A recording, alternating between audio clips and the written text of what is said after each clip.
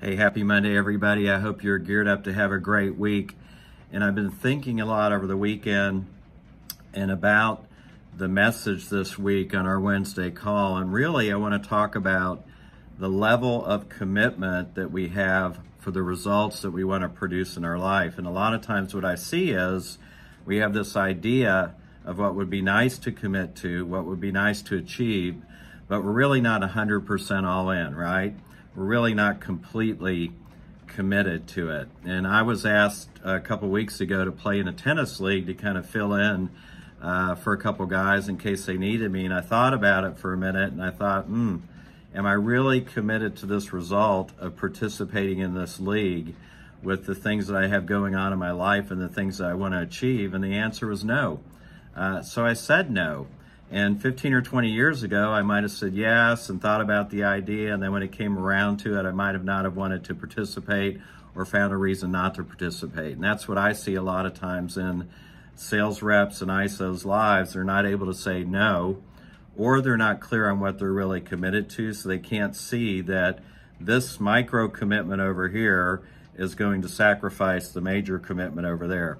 And I'll give you an example of real commitment. And I wrote about this in my book. They're called the Marathon Monks. And they've got this challenge that they do that is up to 1,000 days over 7 years. It's called Kaihayo.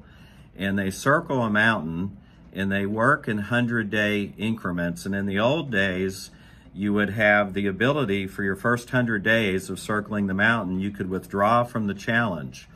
And if you withdrew in the first 100 days, you were fine. If you didn't withdraw and you continued with the 7-year challenge and you didn't complete the challenge, you had to take your own life. So that, in my mind, is total, utter commitment. And that's how we really need to be ruthlessly committed to the results that we want to create. And then anything else that pulls us aside, distracts us off our path, we need to let go and we need to stay on point. So that's what I'm going to talk about this Wednesday. I hope you have a great week. I hope you're totally committed to the results that you want to accomplish this quarter.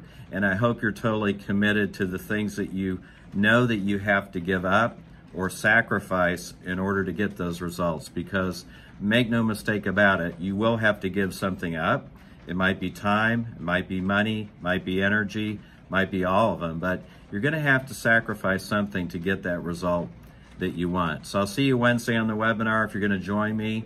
If not, I hope you have a great, wonderful week and a productive week.